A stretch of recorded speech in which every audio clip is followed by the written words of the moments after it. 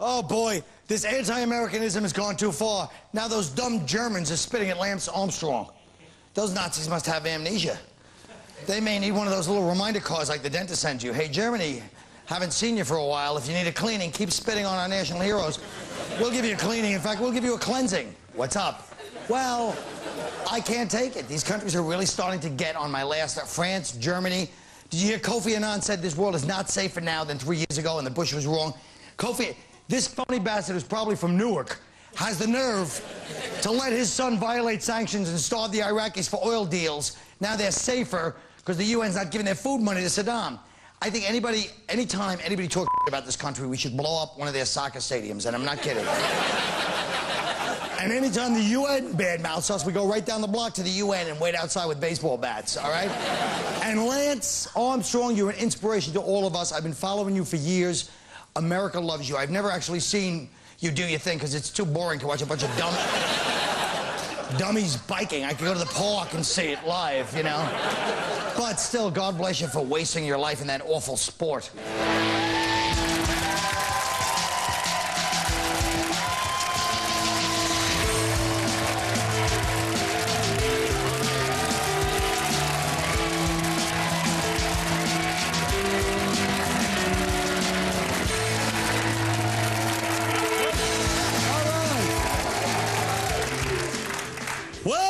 Welcome, fellas. What's going on, big fella? What's the matter, Norton? Missing your tea? No, I got it right here. I hid your tea. Why'd you hide my tea? Because I thought it'd be funny, a prank on you, when you come out here looking for your tea scrambling around. You have hair. Like a rat. What about my hair? What? You really do have an awful haircut. You look like the hate miser, stupid. Mr. Saturday Night?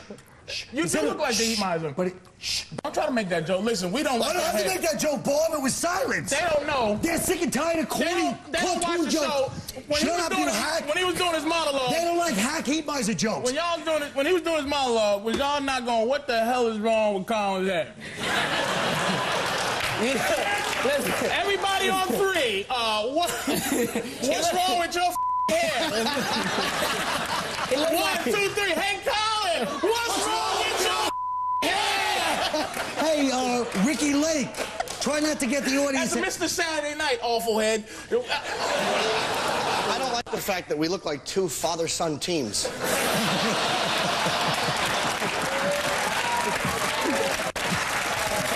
That's all right. At least over here, I don't know how to tell you. At least I don't know how to tell you this. You were adopted. At least now we know where to start the show when we make the cuts on that line. All right, let's start the show. How about this? Bill Crosby defended his previous comments. Bill Cosby defended his comments about blacks not parenting their kids at a conference with Jesse Jackson's Rainbow Coalition, where he was accused of airing dirty laundry. Here's Cosby's response. Your dirty laundry is out of school at 2:30 every day. It's cursing, calling each other a nigger. They think they're hip, they can't read, they can't write, they're laughing and giggling, and they're going nowhere. Now. Well, apparently Cosby forgot that he did Ghost Dad. I think that's the most important thing here. He did what? Ghost Dad. Ghost Dad. The movie Ghost Dad. Ghost Dad. Yeah, he's still judging people. Cosby called my movie coonery and buffoonery. Now, it was probably well-deserved. Well, that was the only true statement he made, you asshole. Yeah. Soul Plane was the worst movie ever. You know what? I went to see the movie with him, and the NAACP called me because I went to see it with him. I don't like Look at Lenny, he's never heard of Soul Plane. Jesus, Lenny, why don't you see a black movie once in your life? I saw Southie. I'm still trying to get up. Hey, don't turn on me. The National Advancement for Institute of Colored People, right? You can't say colored people. People flip out. Then you're a racist. Change the name of the organization. National Association of Colored People, go the other way. I don't know. He sells Jell-O. What do I give a I mean, I want to agree with him just because it... Yeah. But it's almost like it's like he's not even like trying to help black people no more. No. Why don't you admit, secretly, 99% of black people agree with Bill Cosby, including both of you. No. But he phrased it a little indelicately, and you hate to give white people a moment of joy. No. And that's why you can't say you agree with it. No. That's what it is. No, it's not. Shut your mouth. You don't think thug culture is adversely affecting most kids? that don't have the skills of a rapper or a comedian or natural talent? Who can we blame for terrible white kids? How come bad black kids are always... heavy metal all the time. They don't blame heavy metal. 1982. But when was the last time somebody blamed heavy metal? But they do blame... When was the last time somebody blamed heavy metal? 1982 is right. No one blames... Shut your mouth, heavy They metal. do blame music and films for bad acts. They blame Beavis and Butthead for people setting things on fire. 1990! Jackass! They blame Jackass. No, they blame Jackass. I swear, Jim, 1995. if you make one more reference... I'm getting closer. If you get you're really going to beat your face And the in. problem with Cosby is not that he said incorrect things, but... Hey, how about Rush? I heard they're really causing some problems for the kids, you stupid old man. No, the problem with Cosby is I don't like Cosby... Don't point at Cosby because you're pointing at me. You're right, I'm pointing one great comedian to another. I don't like the fact that he doesn't speak through his act. If he talked like this on stage, I wouldn't mind him as much, but he's kind of annoying because he's all mom and pop and cute on stage, and then he gives his real views off stage. But that's his real view. I mean, he's making a statement by saying that off stage. I know, stupid, but what I'm saying is he should be speaking through his act. Lenny Bruce here, what, you give your real opinions on stage? Partially, yeah, but I don't do something that's the polar Just opposite. about you said partially, you gave it to the summer. Don't tell him partially. Get up in his grill and tell him you I talk about being lonely and liking hookers. That's my whole life. Yes, I do talk about that. That's not the polar opposite, though. No. He's not doing the polar opposite on stage. He's talking about how to raise kids and his family. He's not going opposite. The word nigga is opposite of what He's he's not saying. doing anything consistent with what he's saying. They're baiting us. They're baiting us. I know. They're baiting us. No, this is honestly how I feel. Oh, no, I'm out of the business. Wait, go ahead. I'll do that N-word. I'll throw it out there, baby. Listen, watch me. This is honestly how when somebody tell Lenny to calm down, he looks like a lobster. He just keeps getting red. Listen, Cosby. Will somebody let Fat Joe's girl speak? Okay, go ahead. I'm sorry. What? Yes. What is that, right? They don't even know. Lean back. They don't know. Lean back. Honestly, this is what... Anybody, Fat Joe? I don't want to say it anymore. He don't want nobody let you in. Shut the hell up. We've had capacity. We've had capacity. Do you notice what he's doing? Let him do his joke. Scott Beetlejuice, talk. But listen, first of all, Jesus, how angry was that? I honestly feel like this. I think Cosby is at a point now, man, where he's bitter because of things that has happened to him in his life. And he's trying to judge other people and other people's kids and the way that they're raising their kids by what he's went through, and I think is wrong. I think Cosby should keep his mouth shut and continue to live his life and let other people live theirs. You really have been in California because you just said nothing in 35 seconds. That's called get Cosby. That was the most surface. That was a good point. Yep. It wasn't even a point. You're right. Go back to Was that a point? That was a good point. It didn't even make sense. No. They He liked didn't it. say anything. He said nothing except vague. Thank you, baby. It meant nothing. He said vague, cliche. It wasn't even a... Yeah. Go to L.A. with the rest of the phonies. Yeah. I think that shut up. You're 14 drinking coffee. Shut up. They didn't fall for it, dumb boy. Shut up. That's it. We'll be right back. We talking about Cosby.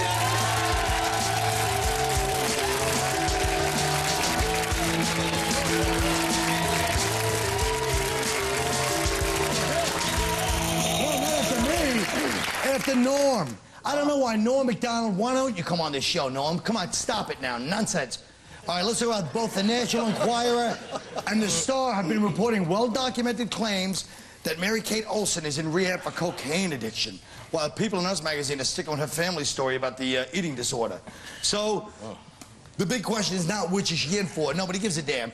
But the point is, why do some people cover up certain things if Baby Doll is in for that, you know? Well, you know what? Why? This is what I don't understand. When Whitney Houston had her problem, nobody said it was an eating disorder. We went straight to the nose candy with Whitney. We should go to the same thing with her. It's the nose candy. You can say what you want. Nobody said it about Whitney. Nobody said it about Whitney Houston. So why should we be saying it about her? She's on a nose candy. I'm the first to say it. If Whitney was, so is she. I love you, Whitney, if you watch it. Now get up! Get up! Get up! Are you Lenny, implying... give them some good old-fashioned Boston Whitey attack. Well, I tell you what. I couldn't do you because I'd kill you. Both of you. But you gotta start eating. Biscuits, gravy, birthday cake, anything you nitwit. You hear what they're saying about you? They're saying you're Whitney Houston. You can't even sing. You son of a bitch!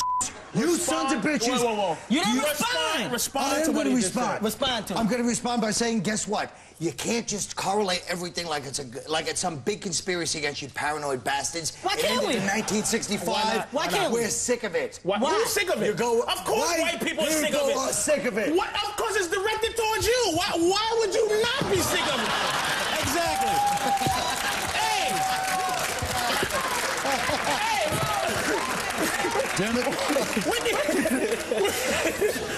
Answer this question. You didn't answer it. Well, you act like they don't talk about white people doing cocaine. Of course, if there's a white celebrity, if there's a white people, a celebrity caught up in coke. Them on It's a bad time out. He missed the point. She was doing coke on Full House. Thank you. When she was a baby. Listen. And you think they wouldn't talk about that? No, I think they would. that's not my point. I think they would. That's not my point. Why are you trying to reason with these sons of bitches? Because they do family stuff, man. She can't So be what? The papers don't care about that. Well, what? The papers didn't care when it was Whitney. When it was Whitney, it went straight to the addiction. Well, maybe they showed pictures of Whitney's arm all scaly. No, Look at that woman's calf. It looks just like her arm. Get a close-up of that nasty calf. Of her calf. She shoots heroin in her calf. She's a junkie. For what? Wait a minute. Yeah, exactly. Look at his legs. He actually has legs like Is she a junkie? Is all he has legs She's a like junkie, though, right? Huh? Who knows? But I'll say one thing. Who knows? Who cares? You pussy. Let me tell you something. This dude said Kobe Bryant was a junkie. No one said that. He just made it up. I didn't make it up. I heard it. did make it up. He heard Kobe was a crackhead. That's what he heard. I heard Kobe's a crackhead.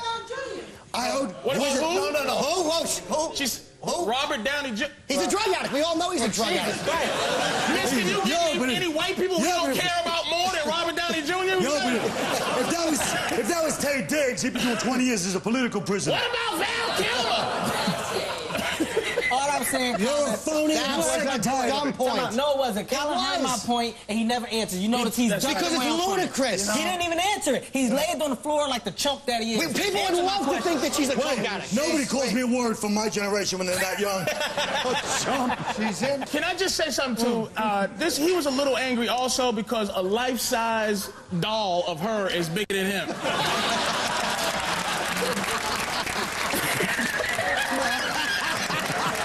Smaller than the Olsen twins. You're a cokehead. All right. Let's talk. You're right. He changed in Hollywood. We thought you were on coke a few months ago. You acting like a crackhead. Thank God. Remember? He's smaller than Mary Kate. Kevin is changing. You've changed a lot. He hasn't changed except that one boring monologue. But listen to this. The protest of war in Iraq, Toronto's Blue Jay Carlos Delgado has refused to come out on the field when God Bless America is playing during the 7th-inning stretch. Last night he was booed at Yankee Stadium and did not return for the rest of the game. Nobody cares? No one cares. Not that I don't care about the topic, but who cares that he doesn't want to stand? Let him not stand. So what? Well, I'll tell you why he didn't stand. No, but that is his right. That's not endangering anybody. That's not endangering anybody. Let him Are you going to stand for the Iraqi national anthem? You're going to sit down and have him cross your He's not Iraqi. But he's not American, so He's what? totally Iraqi. What's more American than 7-inning Carlos Delgado? Nothing. Who cares? I'm so sick of athletes. Lenny, go ahead. I'm sick of athletes trying to make political views. They should do what they do, which is swing your little stick. He's having a sucky year. Let him. He's having a sucky year. The poor guy swam here from Cuba. He ended up in Toronto. He's pissed. He wanted to play in a major league. You know what? I feel like, hey, it's an organization. If you're playing for that team, if the whole team gets up, you're part of the team, you get up too. And if I'm on that team, I would take my bat and give him a good bopping in his head if he didn't get up. You get up with the team. That's exactly right. Let him make his little point.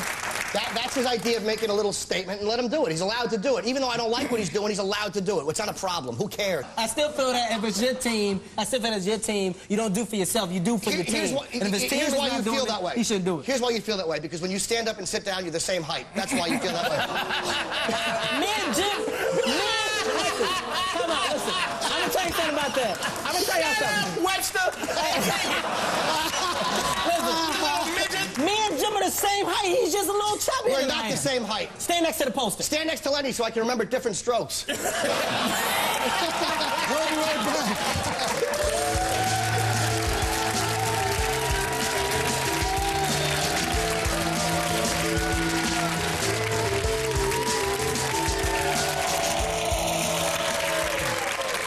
In today's regular Sound Off segment, we're turning the Act 3 over to Jim Norton.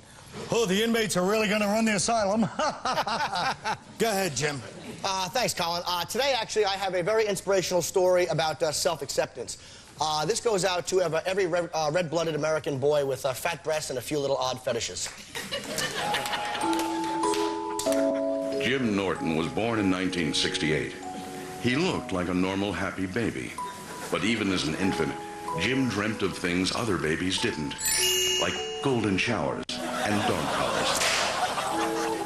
Jim quickly learned to hide his deviant urges from his Irish parents, who always sat 3 feet apart. As a teen, Jim tried everything to suppress his perverted desires, combing his hair like a retarded Chinese man, feeding a neighbor's cat, even babysitting. Nothing helped. Eventually, Jim tried his hand at stand-up comedy. For years, he eked out a living on the New Jersey dance floor circuit. Still, desperate for money, he even rented himself out as a pony for children's birthday parties. Then, everything changed when he was invited to appear as a regular on Colin Quinn's show, Tough Crowd. Soon, Jim was hanging out with his new celebrity friends, like convicted rapist Mike Tyson, ex-drug dealer 50 Cent, and First Lady Laura Bush. With his newfound success, Jim finally found the courage to be his true self. Hey there, it looks like someone's got a girlfriend. Uh-oh, don't look now, everybody, but Ron Jeremy stopped in to say hello. Yes, you've come a long way, Jim Norton. From the 6-year-old boy with that give me candy and take me for a ride look, to a basic cable phenom with a penchant for Brazilian prostitutes. Here's looking at you, Jim Norton, you handsome devil.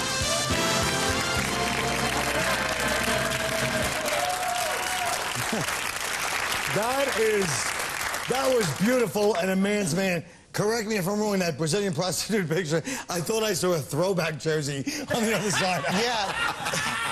I don't want to mention any names of any 6'4" black comedians that were on the other side with their arm around her, but for some reason they cut Patrice out of that photo, but that was a fine picture. Well, you really have led quite a life. What's next in store for Jimmy? You gonna go the other way now and become like like a born again or something, No.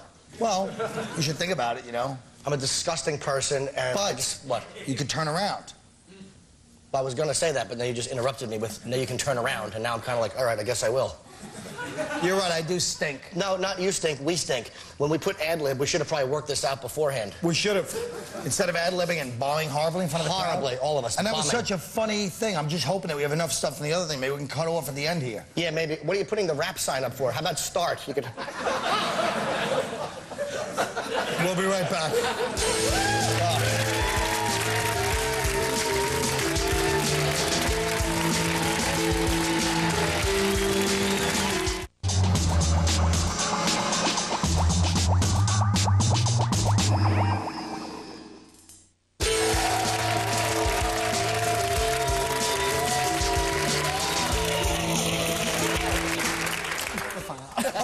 Okay, folks, Medicare no longer sees obesity as a personal failure, but a medical problem. What personal failure of yours should be redefined as a medical problem, and what would you call your disease?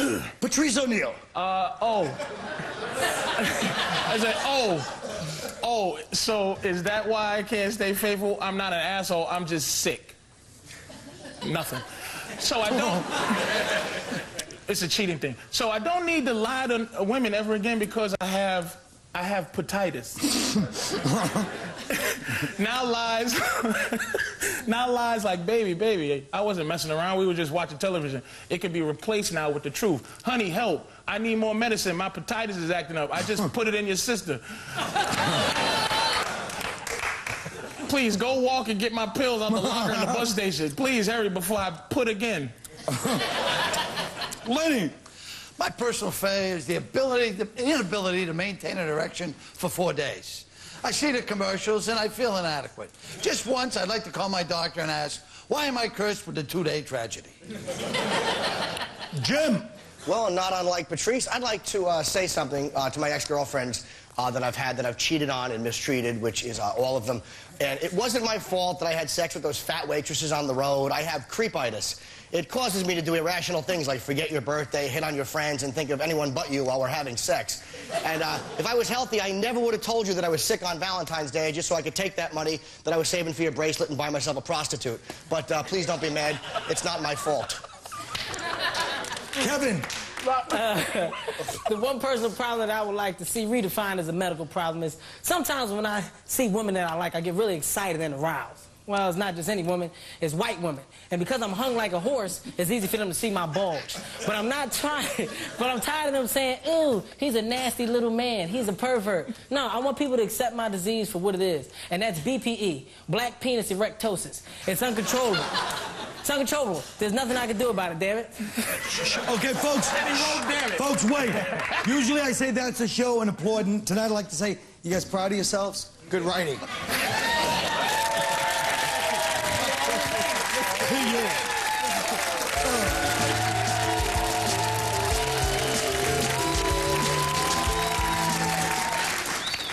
What? That was what you asked us to write on. Shut your mouth. I didn't like it. They asked you a medical thing.